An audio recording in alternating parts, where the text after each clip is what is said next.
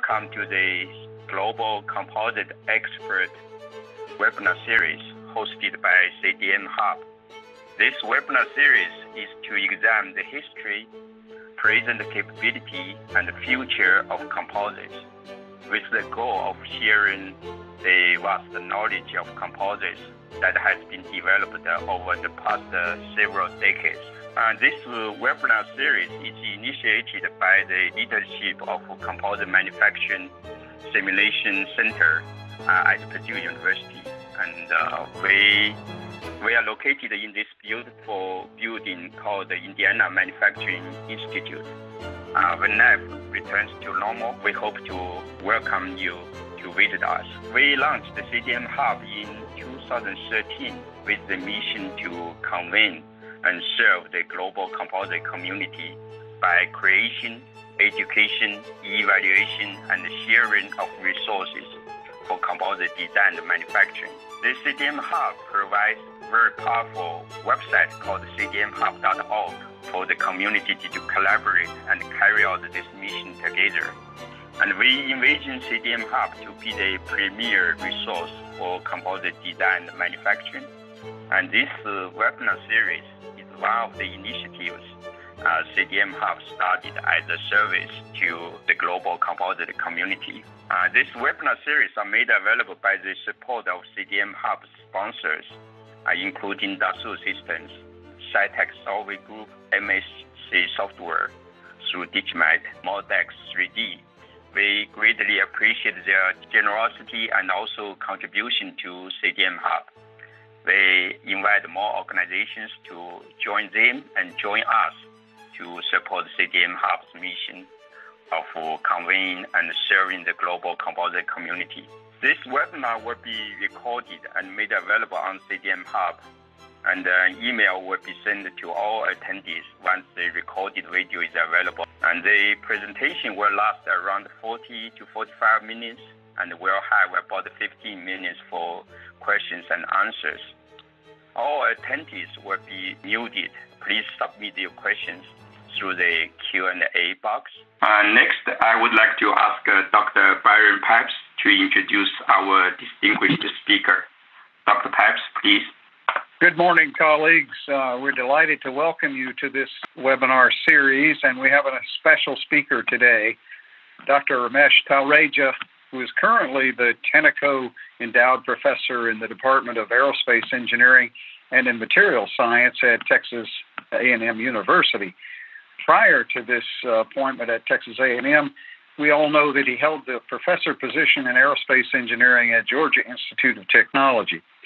His career, as we know, in composite materials research began at the Technical University of Denmark, where he earned his PhD in solid mechanics in 1974 and Doctor of Technical Sciences, on his collected contributions to damage mechanics in 1985. He is currently a Science and Technology Policy Fellow of the American Association for the Advancement of Science, where he provides, as an outstanding engineer and scientist, his knowledge and skills to address today's most pressing societal challenges. As to composites, his scholarship has focused on the understanding of damage and failure of composite materials with the goal of reliable and cost-effective engineering design. He also serves on the editorial board of the International Journal of Damage Mechanics, and he edited Damage Mechanics of Composite Materials in the Composite Materials series for Elsevier in 1994, and was also editor of Polymer Matrix Composites, Volume 2 in Comprehensive Composite Materials by Elsevier. We're delighted to have Dr. Talreja join us today and present his lecture on the subject of damage mechanics. Dr. Talreja. Thank you, Byron.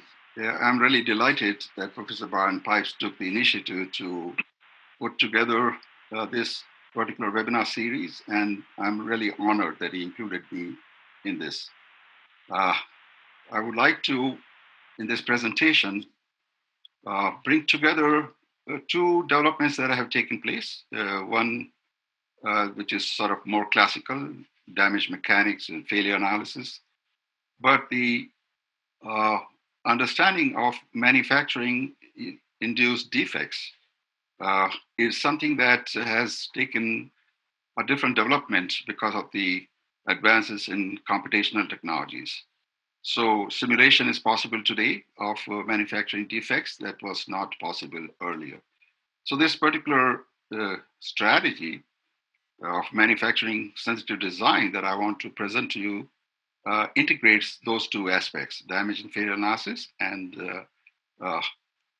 simulation of defects. So these are the topics I would like to cover. I will give you a very brief overview of what's the nature of defects in a manufactured composite product. Then looking at those types of defects, how do we integrate that knowledge and failure analysis into sort of a big picture that I would talk about. And that picture really is the ultimate goal of any engineering, which is to do cost performance trade-off. Then I'll go into certain concepts that are necessary to do this particular type of work. One is the representative volume element. Again, this is not the classical one.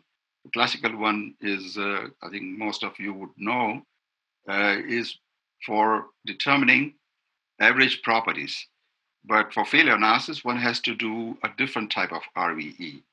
And in doing so, one has to make use of certain statistical descriptors that are properly suited to account for the manufacturing induced defects. Then the next step is to conduct so-called virtual testing on the computer. Having RVE is like having a specimen that you go in a laboratory and do testing on. But this particular RVE is the virtual specimen on which you do testing. And at the same time, with computational mechanics, you do failure analysis. So I'll describe those essential steps. I illustrate all of this with two simple examples that are familiar to most people. One is transverse cracking, and the other is failure under axial compression of unidirectional composites. And then I'll conclude. So manufacturing methods are many in polymer matrix composites. Earlier, from the manufacture of boards, glass fiber boards and such, one was doing hand layup, and still in some cases, that is how one does the manufacturing. There are variations of that. Rather than pour the resin, you spray it, or lay up the pre-preg manually in many cases. The automated methods are actually increasing more and more and becoming less and less expensive. And in most cases, they are based on the fiber direction. That is, you have to be taking the fiber orientation as the goal for automated laying off. So filament winding, pre-preg layup, and pultrusion are the common examples of that. Whereas molding methods have developed over the years. The RTM is sort of the classical one. It's variation, vacuum-assisted RTM, resin infusion in various different ways, thermoforming. The main point sort of to recognize here is that any manufacturing method that is controlled well will give fewer manufacturing defects. And as you control the manufacturing more and more, typically the cost goes up. And it's also to do with whether or not particular composite structure allows process control. So with this, I'll show you some images. This is from the Sandia report of 2011, where they went around and looked at actually how wind turbine blades were being manufactured, and took some pictures to show you how things are sort of not as advanced as in the aerospace industry, simply because of the cost. So what you're looking at, this picture to the left is a hand layup of mats in the mold. On the right, you're looking at two parts of the mold that are being closed. And you can imagine that a lot of the labor-intensive input in this reduces the amount of control you can have in producing a quality product. Here are some laboratory examples of intentionally trying to see how defects will come about. So on the top left, you see a case where prepregs were removed too early from the bag in which they were enclosed. So this way, the moisture in the air settled on the surface and diffused itself inside. And then during curing, that moisture expanded to those voids that you see as dark areas. Here you see a void typically as air pocket trapped between two layers. And then you can see the consequence of that leading to debonding of a fiber from matrix around it. Here you see RTM because it's a low cost typically with much less control. So in some cases you could have a lot of air bubbles left over and they become essentially the undesirable void-like entities and could be causing trouble. Here's again from Sandia report, the section of a wind turbine blade where you can see that thick layers that were stacked on top of each other on curing shrunk and caused a disbond between the layers and therefore delamination under service conditions. Here you see something that has been done in a laboratory environment, but following manufacturing process as it is sort of done in practice. And here are non-crimp fabric layers stacked on top of each other. And after curing, once again, you see the waviness and probably some delamination as well.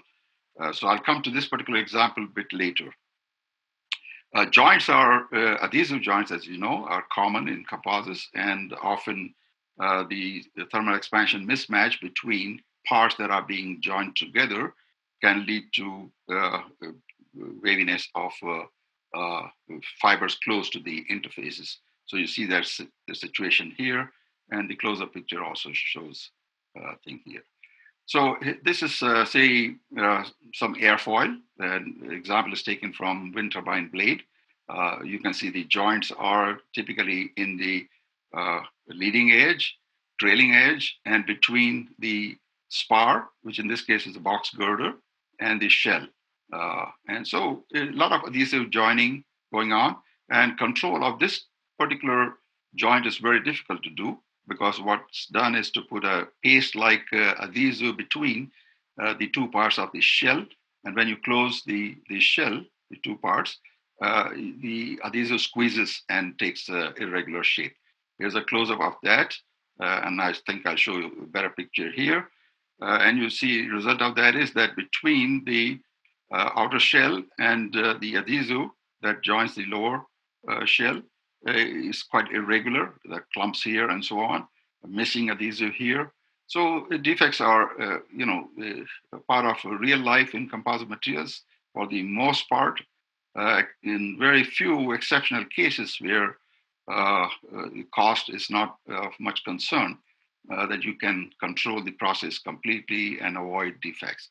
So in this manufacturing sensitive design that I would describe to you, there are three essential steps. The first is to represent the internal structure of a composite when it has been produced, having manufacturing defects.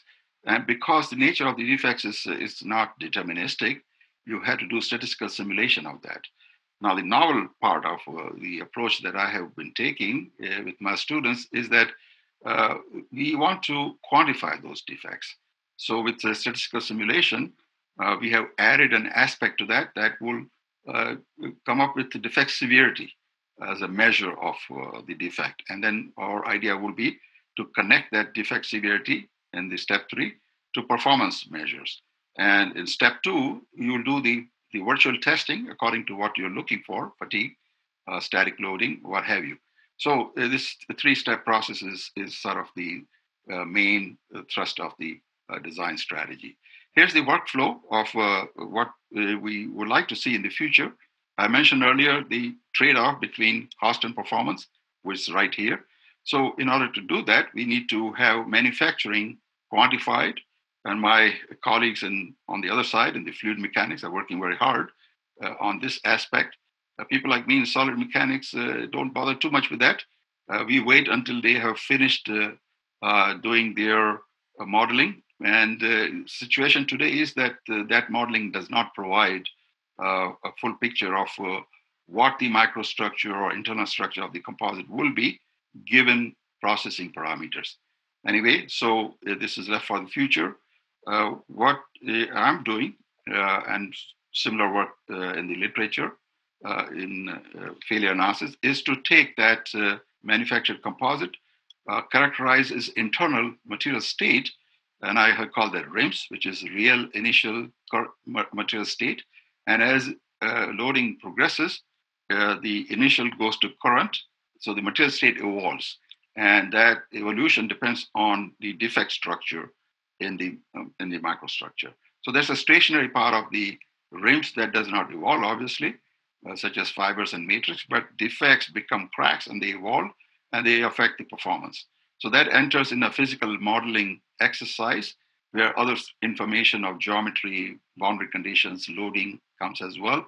All that leaves out as an output performance measures. And that could be for structural integrity, durability, damage tolerance, and taking those quantified measures and then the manufacturing process parameters, one would be able to, sometime in the future, hopefully, do this cost performance trade-off. So that's the idea. So I'll do two examples, as I said earlier, that are very familiar to sort of illustrate the basic concepts, the approach, and so on. One example is that of transverse cracking, which actually is should I say, in design, the target, because that's the first mechanism in most cases that occurs. And you would want to, in many cases, just be sure that it does not happen. So transverse cracking has been a lot of focus of a lot of studies. These images here show you that when you look at any instant in a cross-section of a UD composite, you see a fiber debonded from matrix, you see a crack in the matrix, and it may be that the debonding occurred first and proceeded as a matrix crack and joined the next debond, or that in a resin-rich pocket, a crack formed in the matrix, went to the fiber surface, debonded it, and proceeded that way. So those are the issues one can resolve through failure analysis. Here's another example which I showed earlier, where defect is playing a major role. So voids is one type of a defect, and non-uniform distribution of fibers, that is to say clustered fibers and resin-rich pockets, those are sort of the features of the internal structure that in this case are important. Here are certain images that show you that this early stage that I pointed to develops into a full crack, and the evidence of that comes when you increase the loading, in this case horizontal. You see the thickening of that dark area, which suggests that on one side, the composite is separating from the other. So sort of a crack has formed here. So this is a failure mode we like to analyze. So this step one of the three-step process is then to construct the RVE. And as I said earlier, this is not the RVE that is sort of taught in maybe courses in universities. The original idea of the RVE, which came from work by Hill primarily, was to see how for a heterogeneous body, you can do averages of the internal heterogeneous structure. That is a very benign type of RVE, so to speak, relatively easy to construct. But if you want to do failure analysis, where the internal structure should be representative of what manufacturing produced, then the RVE has to account for certain features of the internal structure which are important to producing the damage.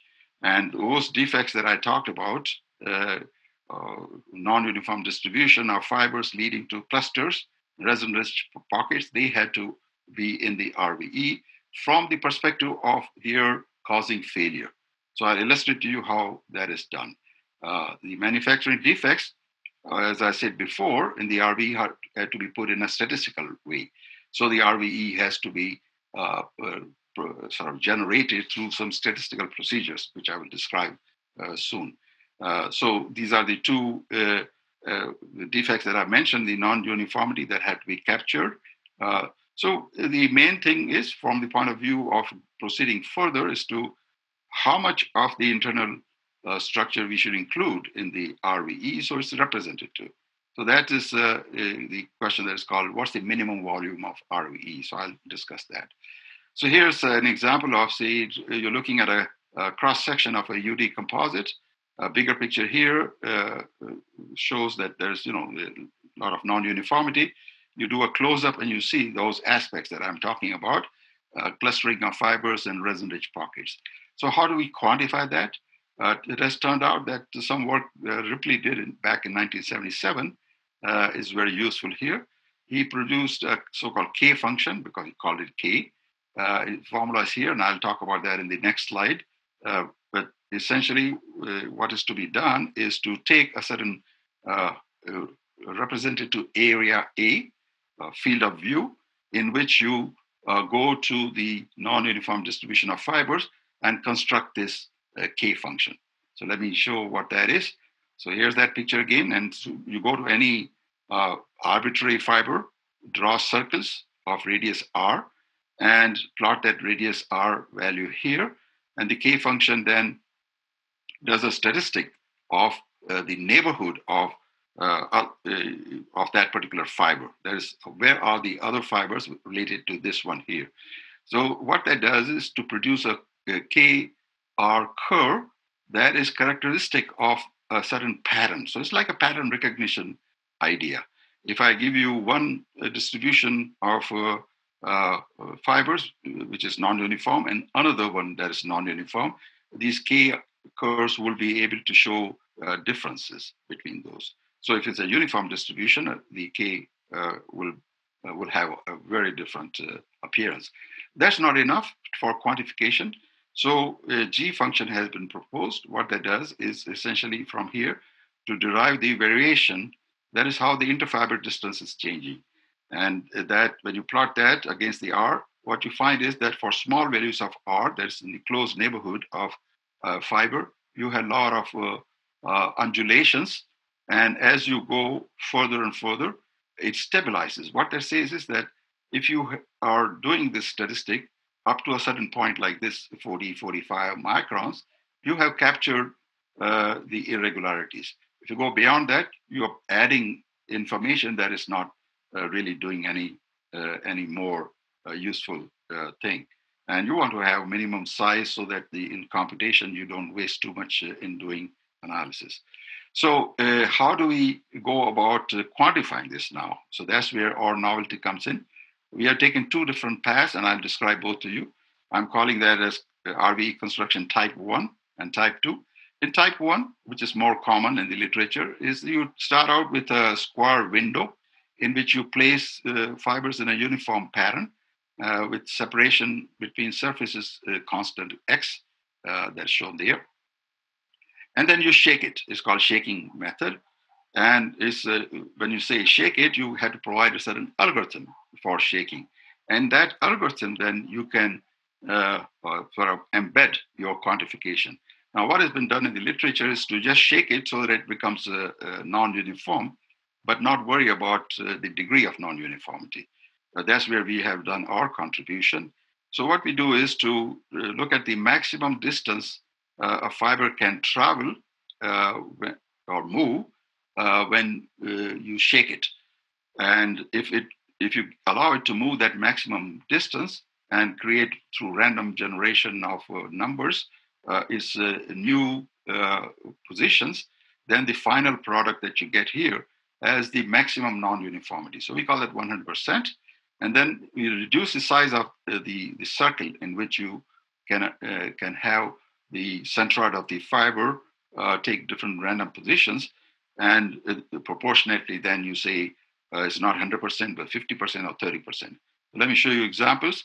Of course, it depends on the fiber volume fraction. That is what's the initial distribution that you start out with.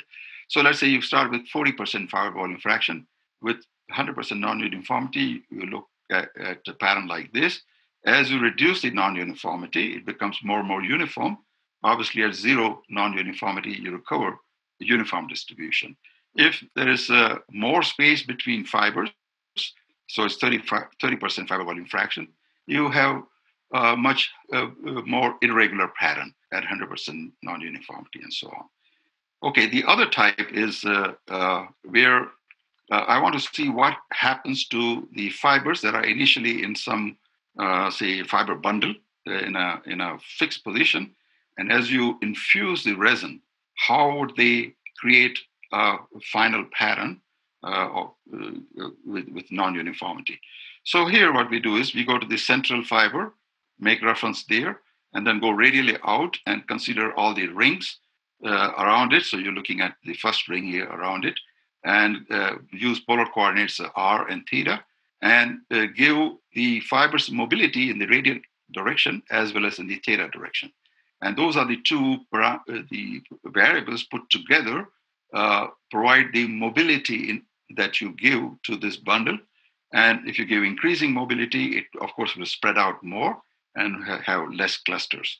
So the algorithm, which is described in the paper there, what it does is to spread out the fibers from the outer regions.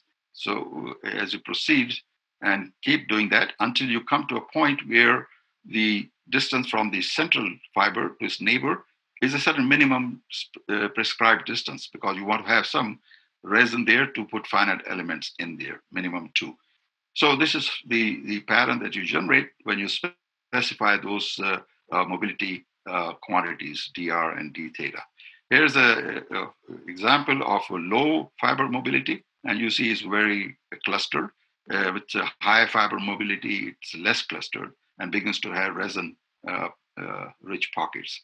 So that's sort of the idea. Now, getting the minimum RVE is the next step before you do failure analysis.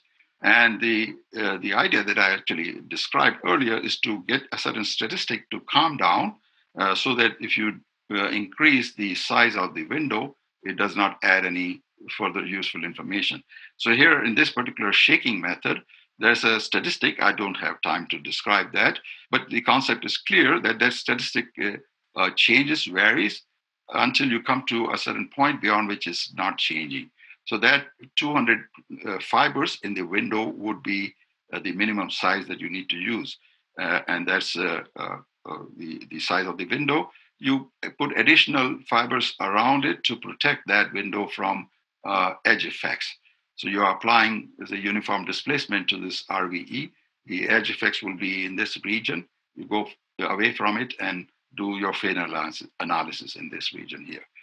The other type where the final pattern is not rectangular. So what is done is to encircle it with a circle and then embed that. That is called a cell. Embed the cell in an outer region. Now, why? Is because this is not totally suited for applying boundary conditions. So it's done commonly in the literature, not so commonly, but this idea is out there that you do embedded cell. So outer region is a homogenized composite. It's a straight boundaries, in this case, a square region. And then use the hill idea. The hill idea is that if I apply to the boundary uniform displacement and I get uniform traction resulting from it, then I'm fine. So if I reduce the size of this outer region, you see though this is the reduced size, it gives a non-uniform result. That is, if I apply uniform displacement, I get non-uniform traction. I keep increasing the size until I get to this equality of uniformity in both cases. So those are details you can find in papers if you wish. Now the failure analysis, I need to spend maybe a minute to explain my philosophy. Failure analysis is legacy of what we have been doing for metals and so on, where uniform conditions often exist. That's not the case here. And using stress analysis causes, in my mind, difficulty because stress is a tensor and you cannot separate it so easily. So why? Let me explain that. So here's a non-uniform pattern. I'm applying remote stress sigma. If I go to a point like this, which is the polar point or close to the polar point, there's intersection of the axis of loading to on the fiber, then typically I have dilatational or close to dilatational stress state. What that means is that all three principal stresses are tensile and equal or nearly equal. That is, you will have only volume expansion here. If you go to a point like this here, then you get mixed stress state. That is, say, this is distortional. It has both shape change as well as volume change. With energy, you can separate those two quite easily because energy is a scalar quantity. So if I look at the total strain energy, it's split into dilatational part and distortional part. The dilatational part here will become critical when the volume expansion takes a certain value. What that means is that volume has expanded. At a certain point, the material cannot bear any further expansion and it bursts as a cavity or forms a cavity that bursts open. So we discovered this mechanism back in 1996. I'll talk about that in the next slide. Most people really look at only this situation of distortion energy and then describe it with von Mises stress criterion. I'm a firm believer of that strategy leading to problems of fundamental nature. Okay, so here back to this particular point. Here's what happens. The cavity forms here. And we devised back in 1996 a method called poker chip method, which was actually taken from some research in rubber by Ghent. Anyway, what the important point to mention here is that there's a method to independently assess and find the critical value of dilatational energy density, which will cause this cavity. And this cavity is surrounded by a brittle region because there's no shear, and therefore it expands like a should I say, burst opens, so to speak. The value of the dilatation energy density formula is here, and the value comes out to be for epoxy very small, 0.2 megapascal. What this means is there's no other mechanism is able to compete with this particular mechanism. It's an energy dissipating mechanism, failure mechanism, and there's no other mechanism of crack formation that comes close to that. So this is sort of the first mechanism if its conditions are right. That is, it has dilatation energy density. Now, this is going to take time to describe, so I'll refer you to the paper. So what we do essentially is to look for the right conditions, three principal stresses being equal. We plot the ratios of it, and at applied strain of approximately 0.3%, the three principal stresses become nearly equal.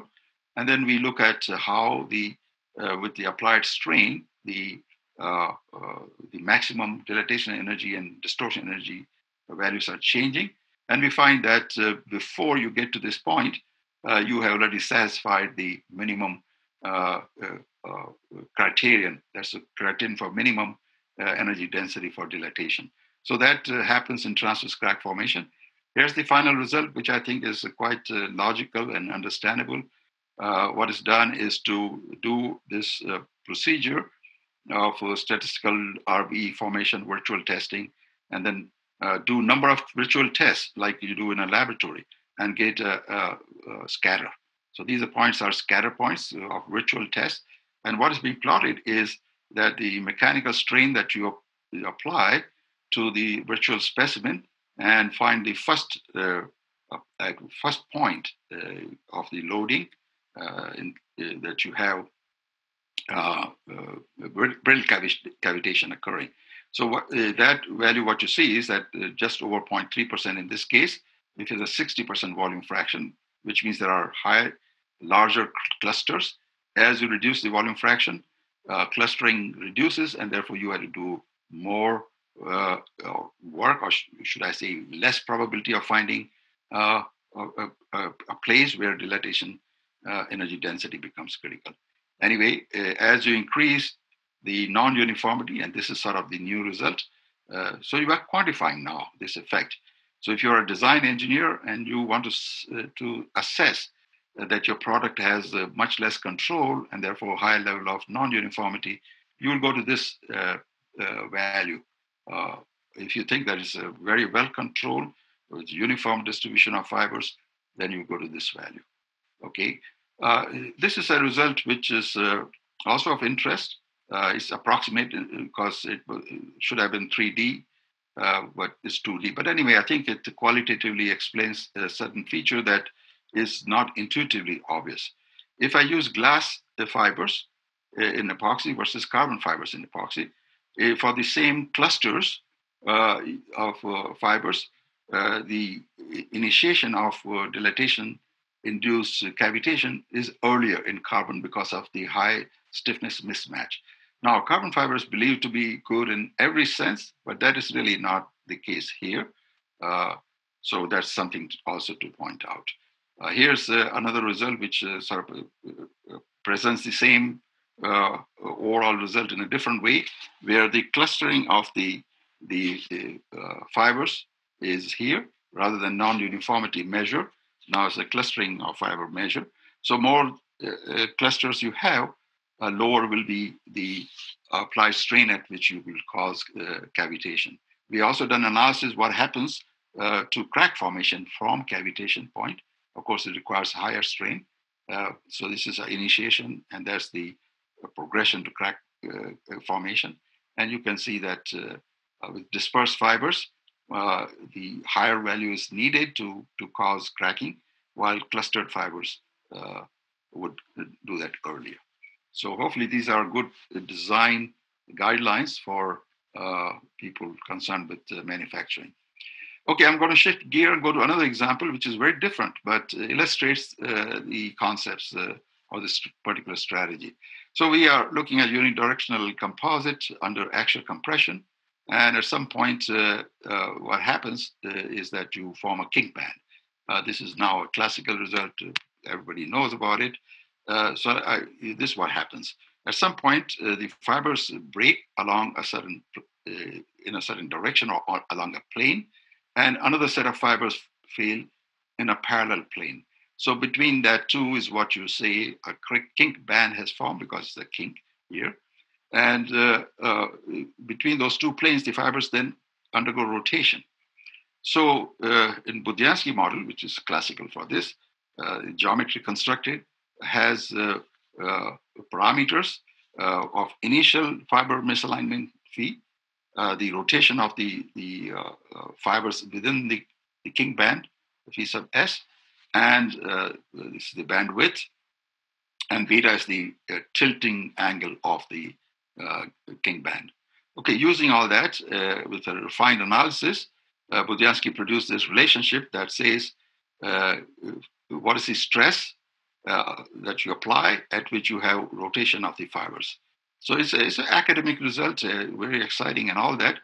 But you ask yourself, if you are designing and you don't have kink band to look at, you don't want to have kink band, how do you get this sort of information in your design? So you had to do some estimates. Well, it turns out that in 1983, the Purdue-CMSC model that came was actually generalization of something that Argonne, in a very intuitive manner, produced earlier in 1972. What he said was, if I have one fiber in a uniform parallel fiber set misaligned with this angle phi, what would it do, or what would it take to have this misaligned fiber trigger something that will lead to kink band? And it's a remarkable way of thinking about it, because that's the only information you can reasonably have when you have manufactured a product. So his formula is really, you would say, specialization of this formula.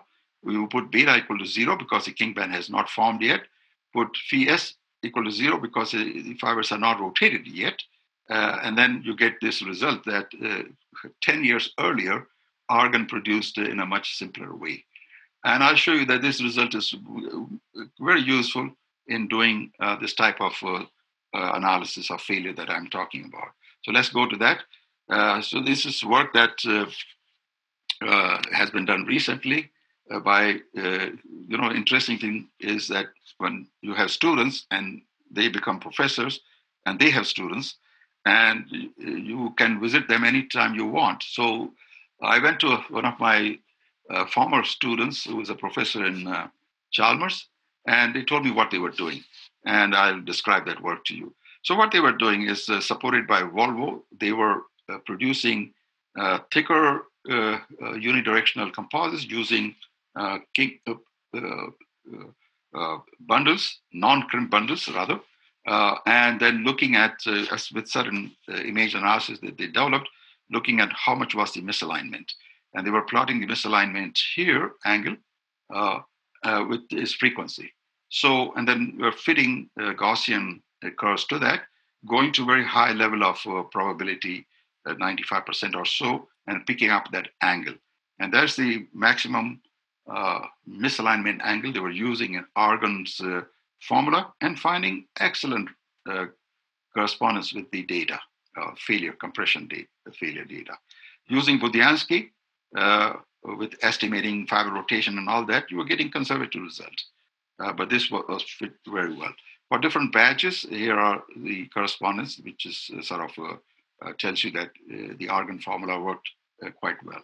So I came into the picture and made the following observation. Argonne, of course, was trying to develop very simple results by using a single fiber misalignment.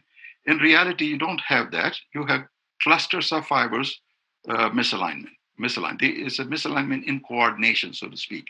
So you have images like this here. This is just a sketch. Is that a bunch of fibers next to each other become wavy and therefore misaligned.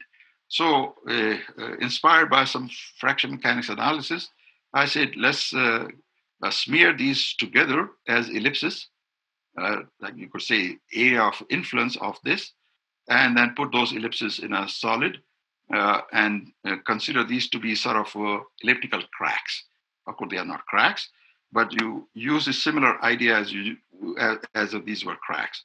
So I constructed a measure of defect severity with three parameters in it.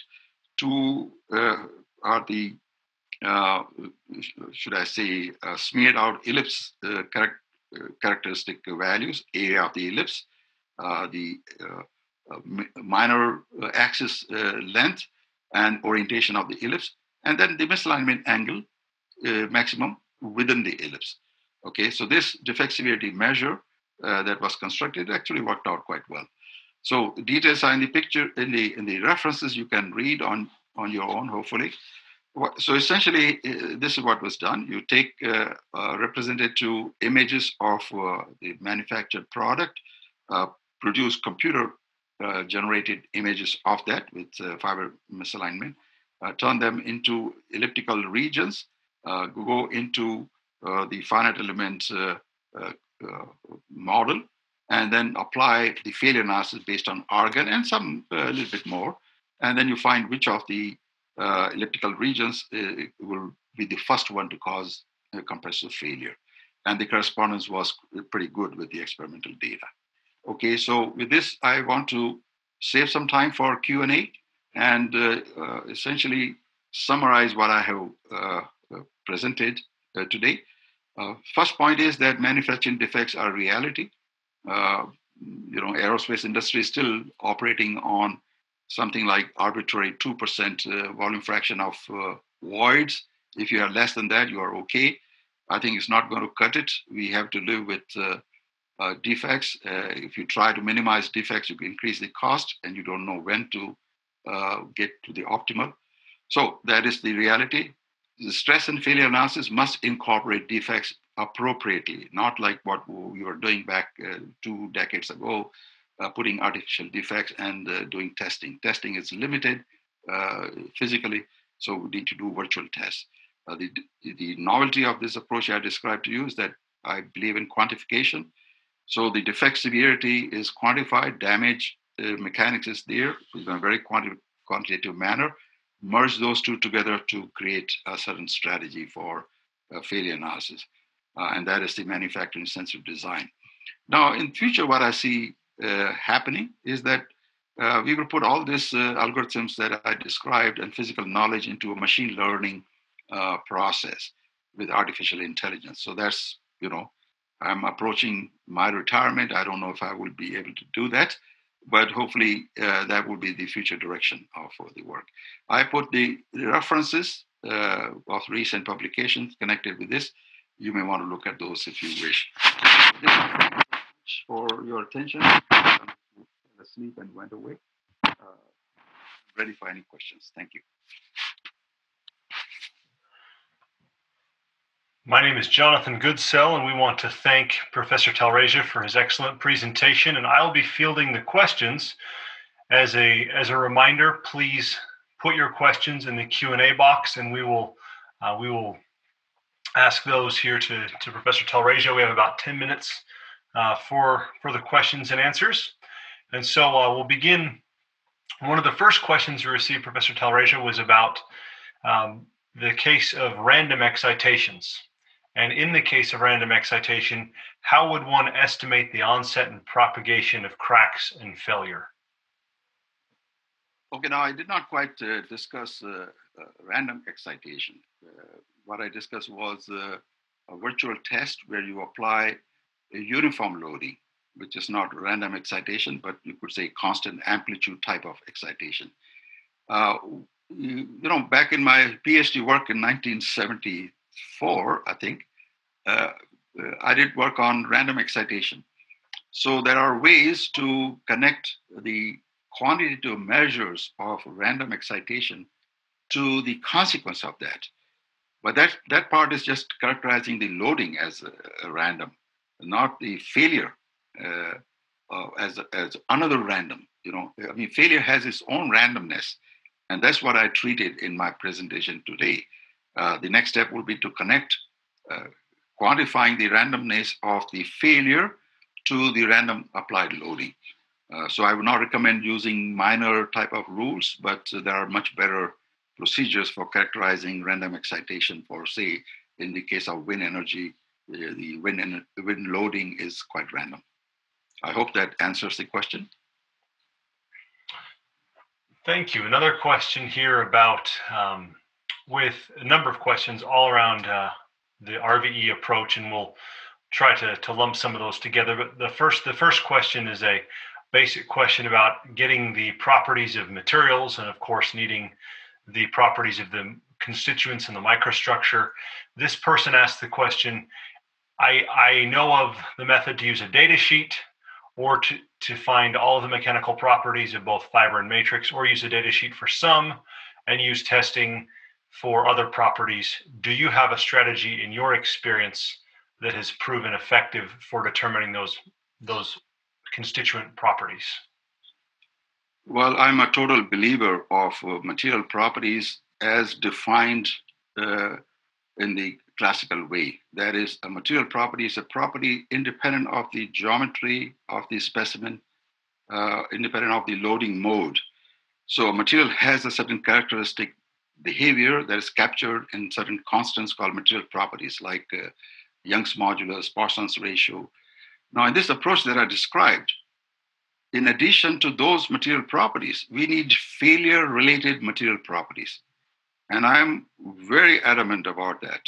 I think what's happening in the literature, unfortunately, is using fancier models like cohesive zone model, where you have material parameters appearing that there's no way to find them independently. The particular approach that I described, the material properties are dilatational energy density at cavitation formation. And that can be found by an independent test. Those tests that particular type of test is not standard yet. And it's not easy to do, but that's the way to go.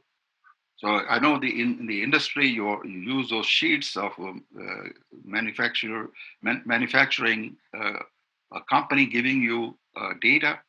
No, that's not good enough for failure analysis.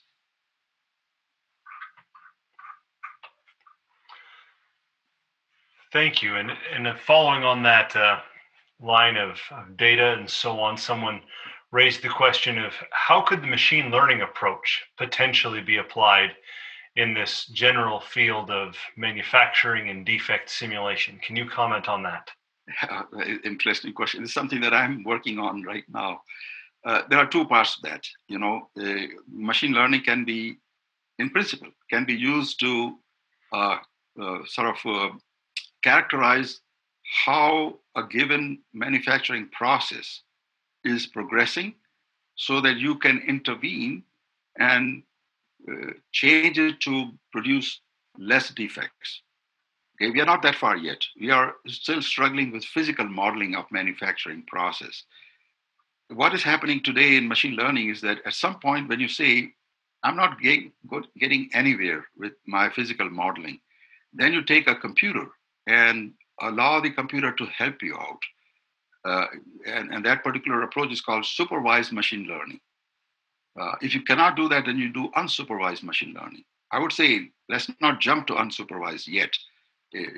Let's do the supervised first. But we have not done that yet. There are only very few papers in the literature on machine learning related to manufacturing process.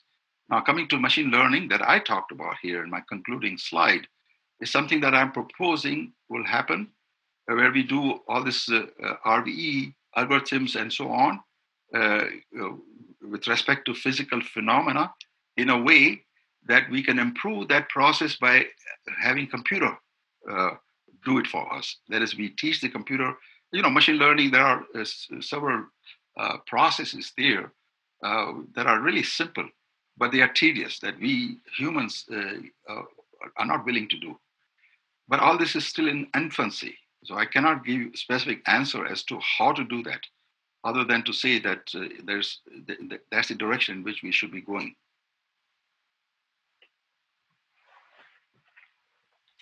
Let me take this in another approach. Someone raised the question that much of the industry is starting to show interest in thermoplastic matrix composites as opposed to thermoset matrix composites, though thermosets are certainly still very, very active.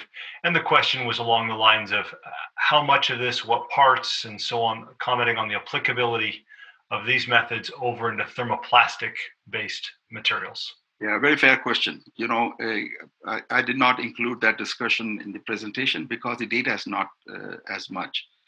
Most of what we have collected over the decades is with epoxy. So this dilatation energy density value that I talked about is for epoxy. Thermoplastics are fantastic. I think there's amazing things going on in manufacturing with thermoplastics. But we'll have to go slow, not just take what we have from epoxy and say with thermoplastic, all we do is add some inelastic deformation to that. No, because the nature of the bond between fibers and thermoplastic is not the same as between, say, glass or carbon fibers and epoxy. So what I described cannot be directly used in terms of quantitative numbers, like the strain to formation of a transverse crack. But we'll have to do work in that direction using thermoplastic, gain some data on which we try out these modeling ideas. Very good. We have a question now going back to one of your early slides where you discussed process modeling and maybe fluid mechanics type modeling feeding into the damage modeling and solid mechanics. And this is a question from perhaps a process modeler who asks, what can process modelers do to support damage modeling? Are there particular parameters coming out of the process modeling community that if developed or focused on would provide particular utility in the failure, damage, performance prediction world? Yeah, excellent question. This is where we had to work together. So for instance, if I tell you that I'm interested in transverse crack formation, and I'm doing this, should I say, artificial RVE generation, because I don't know what manufacturing actually would produce. So if you are on the side of manufacturing process modeler, you need to try to tell me what are the end product internal characteristics that you can expect. So if you take certain processing parameters, say distribution of pressure, temperature, and all that, and you say with those numbers, you're going to get fiber distributions that are like these, then I can use those in my RVE construction rather than do some artificial things that I described. Because, at this point, I just want to understand how irregularities of fiber distribution affect formation of a transverse crack. So I do, some quantitative way to systematically see those effects. But this is in vacuum. That is, I don't know how, if I change the manufacturing parameters, how the initial conditions will change. So that's where my process modeler colleagues will have to, join hands with us. Thank you. I think we have time for one more question. And as a number of questions involve RVE, and you made that point very, very well, that this selection of RVE is a little bit different than perhaps the traditional homogenization, dehomogenization RVE. One of the participants asked you to comment, if you would, on again on the difference between RVE for non-damaged situations and RVEs for damaged situations, and provide any guidelines to practitioners, rules of thumb, so on, to clarify or make sure that they're doing the RVE process for damage correctly. Yeah, but that is really my hope, So, for instance, let me see if I can go to a slide to illustrate this very quickly. No, it's not there. One of the final results.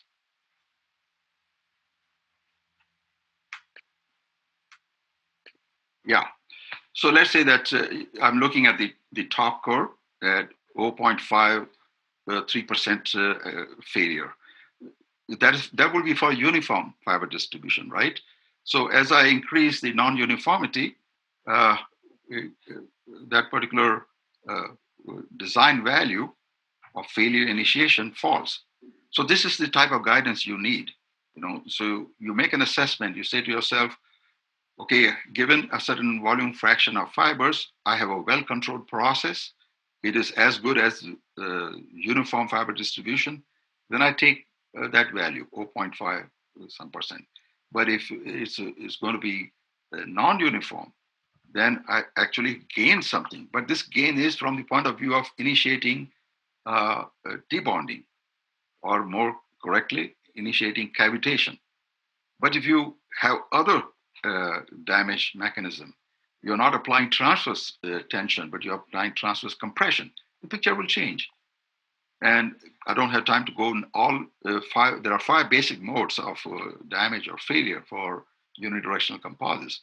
So one has to make, as a good designer, one has to see, which is my main loading mode, and therefore main failure mode, and then take these type of results as guidelines.